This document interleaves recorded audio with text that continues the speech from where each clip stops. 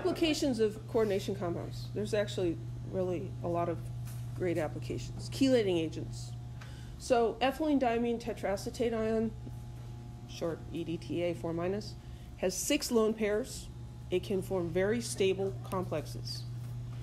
So it can be used to treat heavy metal poisoning. So if you put in calcium EDTA, the EDTA will complex with the lead and give up the calcium. And it will hold on to that lead, and then your body's able to just, get rid of it. So it's sort of like it goes in and it just grabs it. And when something is chelated, when an ion is chelated, it doesn't undergo the same interactions as it does when it's a free ion. So essentially it makes it okay. Some ligands are selective for specific metal ions. We can use them in chemical analysis. Thiocyanate is used to test for cobalt and for iron. It'll give you a pretty blue color for cobalt 2 and a deep red color for cobalt 3. And I believe we use that in our qual scheme lab practical thing. Other ligands are also going to form colored compounds, and sometimes they precipitate as well. We can use complex ions as coloring agents. Iron blue is used in lots of different things, ink, cosmetics, blueprints. It's a mixture of hexacyano complexes of iron 2 and iron 3. There are a lot of metal complexes in living systems. Here are some examples. Chromium works with insulin. Manganese works with fat and carbohydrate synthesis. Most important one here is iron. Iron works with hemoglobin to transport oxygen in your blood.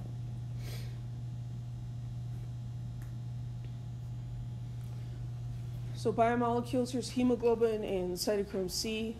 Both of these have heme, which is a complex of iron and a porphyrin. It's a flat polydentate ligand, and that the heme is connected to the protein. So the porphyrin has 4 nitrogen atoms that can coordinate to a metal ion. So here, just looking at the heme, there are the nitrogen atoms, and they've got lone pairs, and so they will coordinately bond with the metal ion. So the molecule, you've got all this protein around it, but this is the part that's taking the iron and releasing it.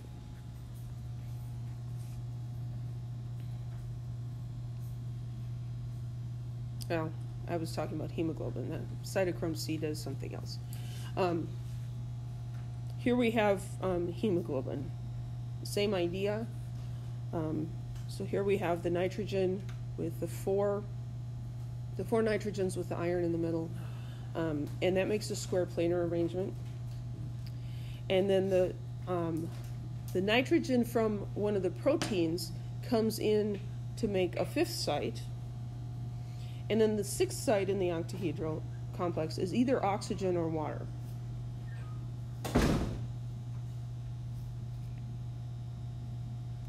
Carbonic anhydrase catalyzes the reaction between water and carbon dioxide in respiration. So that's kind of important. This involves zinc. It's bound in a tetrahedral complex. 3 of the sites occupied by nitrogen from surrounding amino acids, and 1 site binds the water molecule. When the water molecule bonds to the zinc draws the electron density out so that the water will readily lose a proton, and then the bound hydroxide ion that's left will react with the CO2 and form the hydrogen carbonate ion.